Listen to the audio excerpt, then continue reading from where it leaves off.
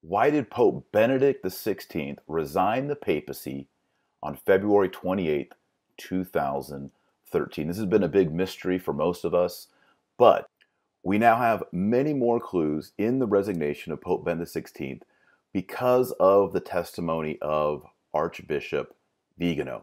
Viganò was at ground zero when the Vatican Bank scandal broke out in 2010, 2011. This led to the Vatilink scandal and more scandals culminating in this 300-page dossier that was presented to Pope Benedict XVI months before he resigned. And so Viganò has really opened this up, and his role in this recent testimony isn't new. It actually goes back into his days with Benedict XVI in 2010 with this scandal at the Vatican Bank. So let's look at what the Vatican Bank is. Now, the Vatican Bank is officially known as the IOR, Institute for Works of Religion. IOR stands for the Latin Institutum Pro Operibus Religionis. That's the Institute of Works of Religion. Now, in newspapers and in news, they call it the Vatican Bank. I'm going to use the term Vatican Bank and IOR interchangeably. They refer to the same institute. Now, the IOR was founded in 1942 by Pope Pius XII, so it's a new institute. It's recent, within the last 100 years. And what's interesting about the IOR is it's not the property of the Holy See. It remains outside the jurisdiction of the Prefecture for the Economic Affairs of the Holy See. This makes it independent, and therefore many people have conspiracies about what it is and how it works. Now, the IOR is governed by a commission of 5 cardinals and a lay board of superintendents. Now, let's look at the scandal of the IOR, the Vatican Bank, going back to the year 2009. In 2009, Archbishop Carlo Maria Viganò, the same Viganò who released the 11-page document accusing cardinals and, yes, even Pope Francis himself, in 2009, he was appointed by Pope Benedict to the Secretary General of the Vatican City Governorate. This elevated Viganò to be the second-ranked Vatican administrator to Pope Benedict XVI, second to the Secretary of State. Now, from 2009 to 2010, under Viganò's leadership, the Vatican City went from a 10.5 million negative deficit to a 44 million positive surplus under Viganò's supervision. How did that happen? Was Viganò really good at the stock market? No.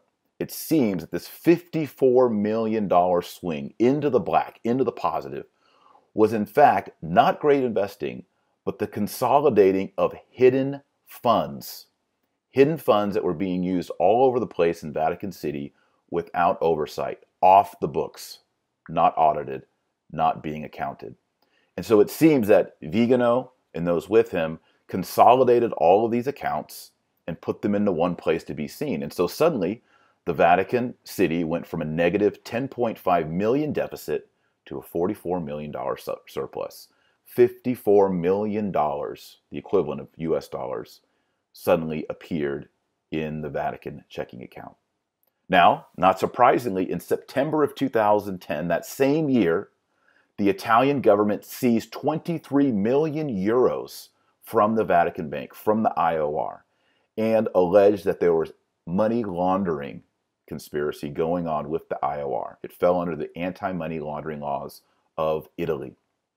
About 6 months after the money was seized, on March 27th, 2011, Archbishop Viganò, the same Viganò, addressed a letter to Pope Benedict XVI describing the financial corruption in the Vatican Bank, the IOR.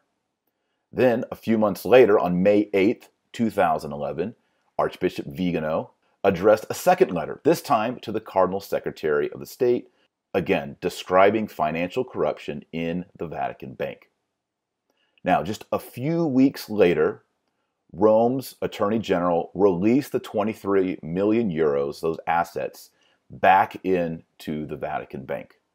So the charges of money laundering were dismissed or taken care of somehow.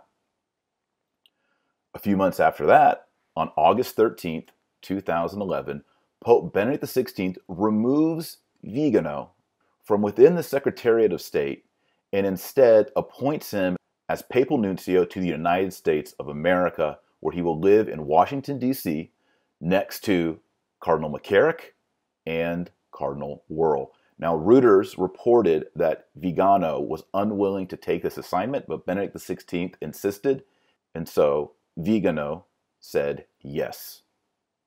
Why did Pope Benedict do this? Well, it seems that Pope Benedict knew that he could trust him to go and make an honest investigation into the alleged corruption of the infamous Cardinal McCarrick. We now know that because of the 11-page testimony that Viganò released. Again, now with this new document, if it's true, these stray ends are coming together and being wrapped up. So, these cardinals and secretaries of the Vatican State issued this statement directly against Viganò, and they call Viganò a liar. So was Viganò a liar? Was there corruption at the IOR, the Vatican Bank, or was there not? Well, just a few months after this happened, in May 2012, a journalist, Gianluigi Nuzzi, published a book called His Holiness, The Secret Papers of Pope Benedict XVI. This is the controversy known as Vatilinks, or it's like WikiLeaks, but it's the Vatican, the Vatilinks scandal. And this book included letters by none other than Archbishop Viganò. Just a few days later, on May 23rd, 2012, the Pope's butler, Paolo Gabriele, was arrested by Vatican police, not Italian police, but by the police force of Vatican City itself. And the next day he was charged. And on the very next day, May 24th, 2012, the head of the Vatican Bank was fired. So they arrested the butler, and then the next day they fired the head of the Vatican Bank. That head or president of the Vatican Bank was Ettore Gotti Tadashi. And the reason given was, quote, failure to provide any formal explanation for the dissemination of documents last known to be in the president's possession. A couple months later, August 13, 2012, Pope Benedict's butler, Paolo Gabriele, was indicted by Vatican magistrates for aggravated theft. On October 6th, the butler, Paolo Gabriele, was found guilty of theft and was sentenced to a reduced sentence of 18 months inside the Vatican. And usually these punishments are not in a dungeon in the Vatican. They're living in Vatican City under house arrest. And on December 22nd, 2012, interestingly enough, Pope Benedict XVI pardoned his butler, Paolo Gabriele. So Paolo the butler receives papal pardon. Now, while all of this is going on, the Vatilinks, Pope Benedict XVI is unnerved and he commissions an investigation. He chooses 3 of his most trusted cardinals to do an investigation on the irregularities of the Vatican Bank and to find out who these people are. And these 3 cardinals were Cardinal Herranz. He's a Spanish cardinal. He's a member of Opus Dei, and he served as the chair of this investigation committee. Also, Cardinal Joseph Tomko. He's Slovak, and he's biritual. He serves in the Roman Rite and the Eastern churches, I think the Byzantine jurisdiction, but I'm not quite sure on that. And then also Salvatore de' Giorgi, who's an Italian. These 3 men did a secret investigation for Pope Benedict XVI. They prepared a 300-page dossier inside of a red binder and presented it to Pope Benedict XVI on December 17th, 2012. This red binder with 300 pages in it documented financial corruption, but also deep moral corruption, allegedly describing Vatican hierarchs and cardinals dressed in drag with lewd details about them given by Roman male prostitutes. And so at this point, it becomes clear to Pope Benedict that the financial irregularities are also related to moral irregularities related to homosexuality inside the walls of Vatican City. By the way, December 17th, the day he receives this red binder dossier and reads it, is the day reportedly that Pope Benedict XVI realized, I am not up for this challenge, I'm going to resign. Just to make a connection, the binder was given on December 17th, 2012. It was on December 22nd, 5 days later, that Pope Benedict pardoned his butler, Paulo. And this has led some, including myself, to wonder, perhaps the leak was on purpose.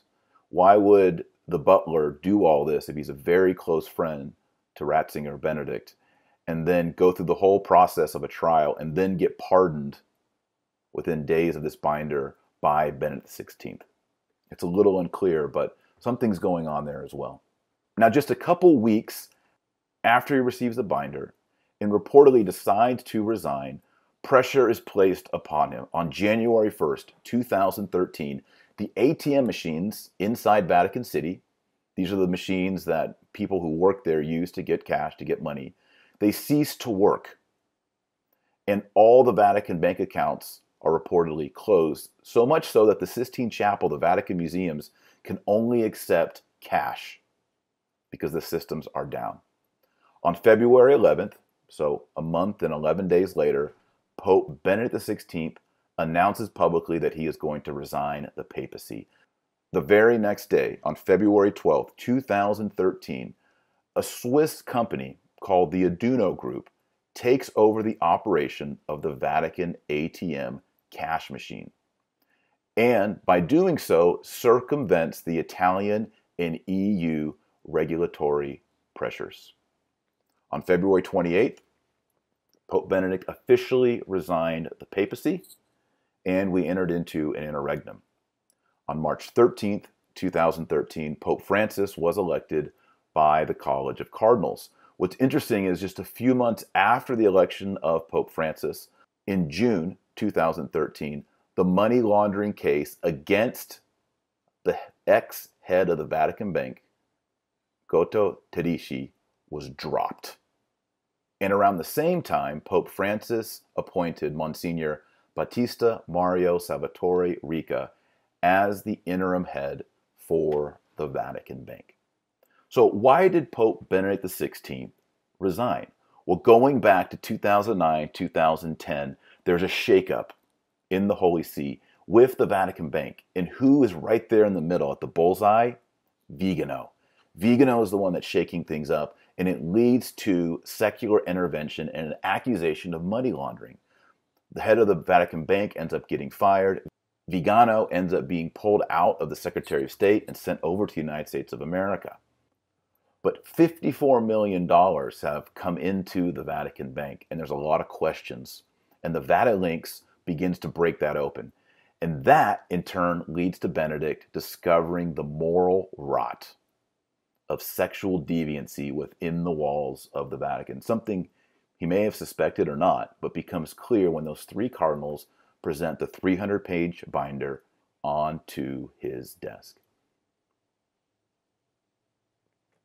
So really, it was a four-punch knockout. First off,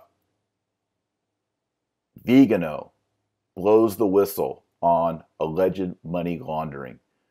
2, the accusation of money laundering leads to the Vatilinks scandal. 3, the Vatilinks scandal leads Benedict to form a secret investigation with 3 cardinals. And then 4, those 3 cardinals expose moral rot, sexual deviancy that's been paired up with financial irregularity.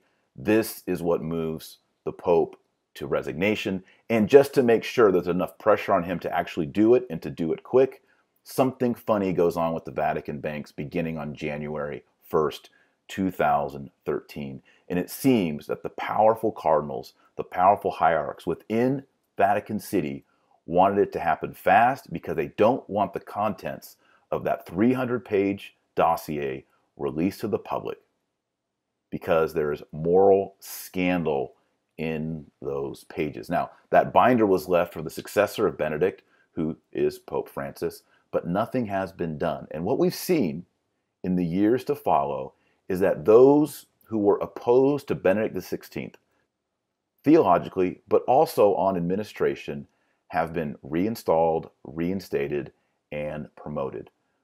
Viganò says, that Benedict XVI put sanctions on Cardinal McCarrick in Washington, D.C., and that Pope Francis reversed them.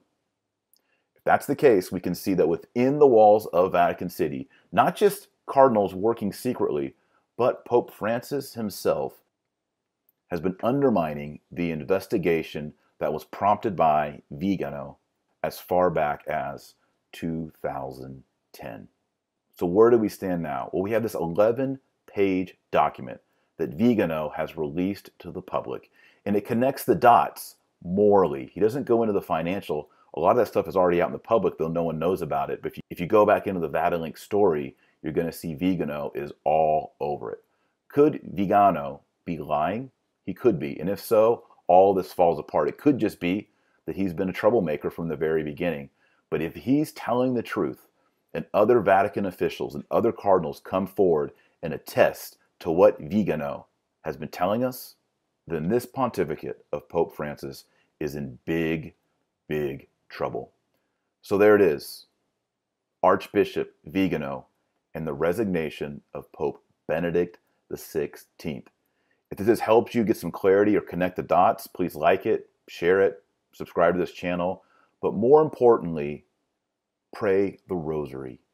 Go to confession. Draw near to the Sacred Heart of Jesus. Do not lose faith. Do not lose charity. Do not give in to hate.